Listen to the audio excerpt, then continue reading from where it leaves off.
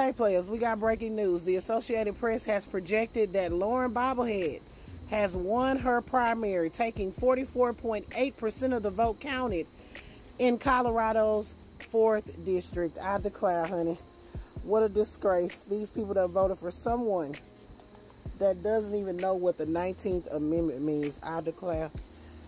Please make it make sense, because it doesn't. It's the secondhand embarrassment for me. Also, another election news. CNN projects that Jamaal Bowman has been defeated by George Latimer.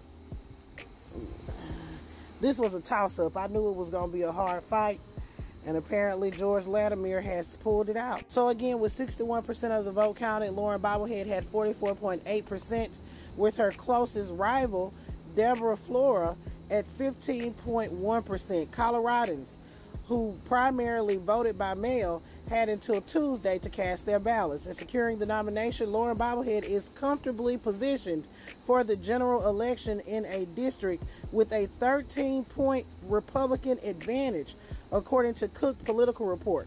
Her victory wasn't a surprise. Lauren Boebert had eclipsed her Republican primary rivals in fundraising and was 35% ahead of the nearest one in a recent poll. Now back over to Representative Jamaal Bowman. According to CNN, he will lose his primary to George Latimer, marking the first defeat for a member of the High Squad of progressive lawmakers. The result in New York's 16th congressional district is also a victory for pro-Israel groups, which backed George with historic levels of spending during the campaign.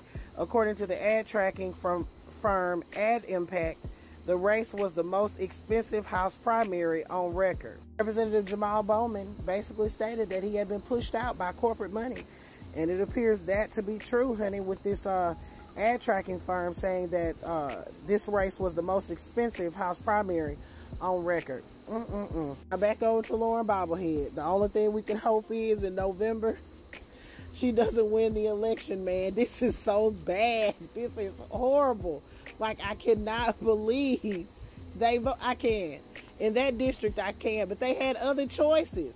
I just don't understand. She did absolutely nothing, you guys. Nothing but embarrassment. She didn't bring anything to you guys. She voted against everything that was brought to Colorado. What are you thinking? Child, I don't know. I guess they like being embarrassed. Well, you know what they say. If they like it. No, I don't love it, because it's secondhand embarrassment for me. All right, players, y'all put your thoughts in the comments on this breaking news. Did you expect Lauren Boebert to win? Did you expect Representative Jamaal Bowman to be defeated? I'm going to keep it a stack. I'm surprised by that. Just a hair. But considering all the money that was going into that district, I am not surprised. You know, it was a lot. All right, players, put it in the comments. This is Double D Mo for the Black News.